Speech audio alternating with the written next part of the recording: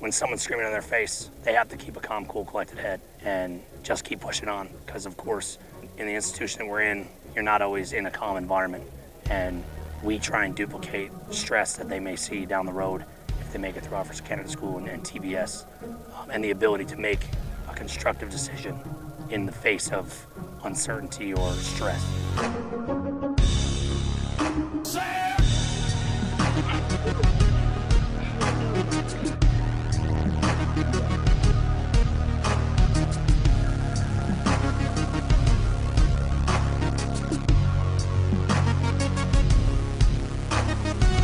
All right, man. Rico! Officer Candidate School is graded on your leadership, your academics, as well as your physical fitness. And then when you couple that with the mental stress from the drill instructors and just the stress to do well, it creates that fog of war, that friction. And so what our intent is to get them to experience that now and to get their minds ready mentally for when they go to Officer Candidate School.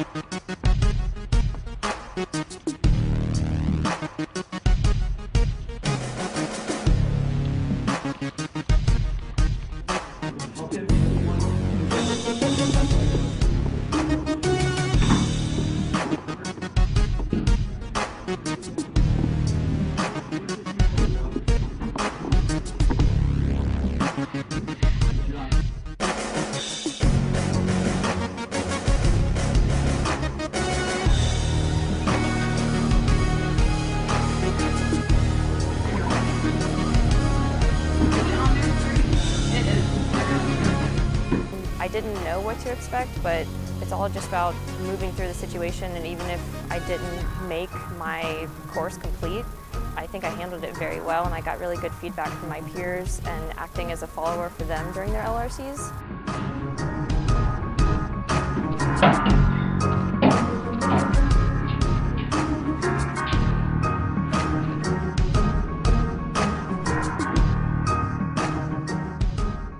I want my candidates to understand that at Officer Candidate School, you're not penalized for making the wrong decisions, but you are penalized for not making a decision. So when we put them in leadership positions, we want them to step out and take charge and maintain that control. If you make the wrong decision, that's fine. We'll teach you the correct way. But as long as you're making a decision, then you're passing the test.